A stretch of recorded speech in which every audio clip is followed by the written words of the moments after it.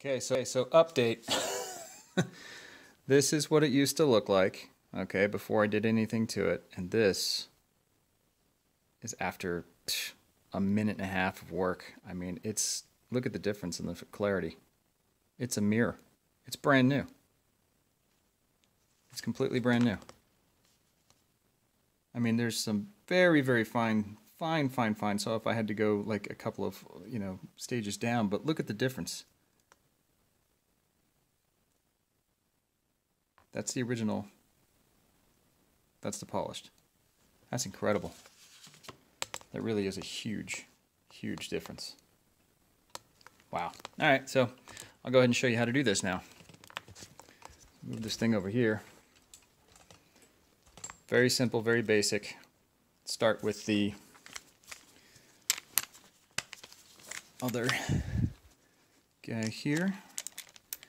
This is going to be for the kind of fine.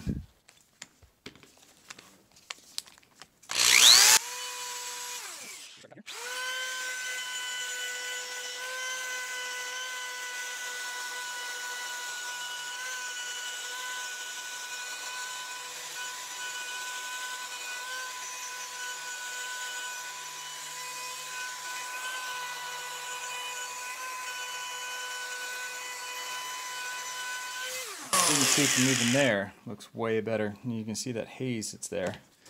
And be extremely cautious when you start getting into these little corners and stuff like that. Again, I'm not taking any responsibility if you guys hook this thing across the room or stab yourself with it, because it can happen. So I've got a little bit of the scratch doctor still on there, so I'm just going to go ahead and just hit the rest of it and see if we can just remove this hazing and then turn it in different directions just to see if we can do that.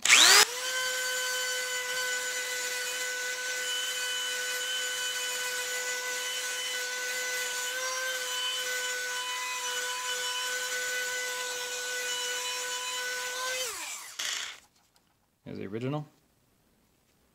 There's the new. No wet sanding required.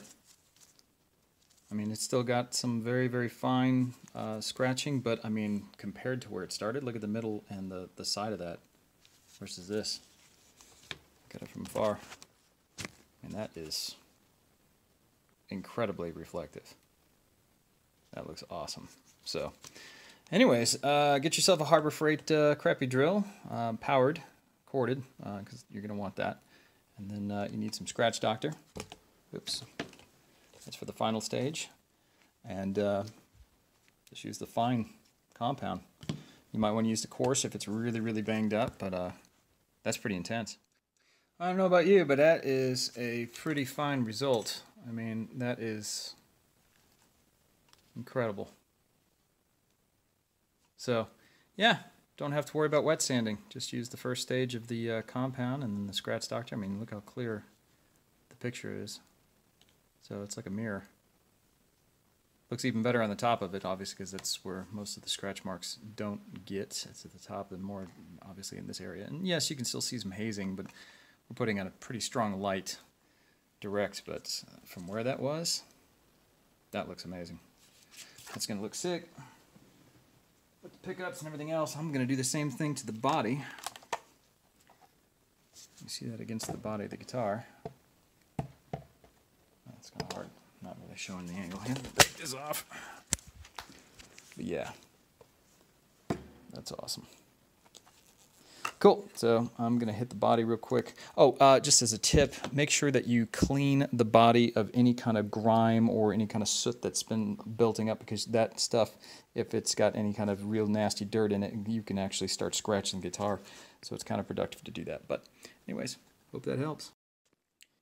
So all I did was use the scratch doctor and the light buffing wheel for the guitar, and this is the result now.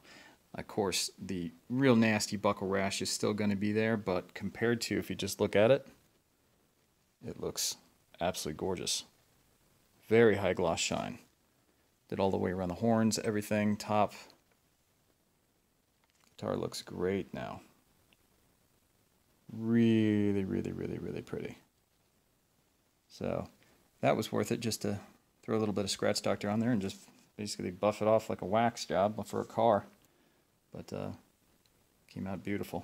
So real excited to see, where's that PickGuard? Where did I put the guy? Here we go. So we got this clean guy right there. Let's see how much cleaning all that stuff up made a big difference. You can see still there's a lot of fine scratches compared to the paint. But overall, it looks absolutely amazing. Cool. All right, so we're almost done. We're going to work on the neck next, and then that'll be about it. Reassembly. Perfect. Put my little signature in here so it knows that I actually did this to this guitar. So if anybody ever sees this one day, they will know I did it. That's right. So that's pretty gangster. Now to put it together. I got to put the tremolo on there. I got to lock that bridge, and then string it up, intonate it, rock and roll. That is an outstanding result. I left some things in the background just so you could see how incredible that finish came out. It's like a mirror. Everything looks outstanding.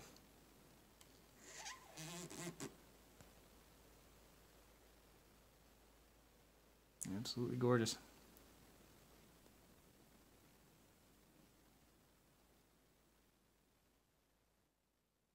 Pretty groovy. It's got an intonator, and that's it. We're good to go.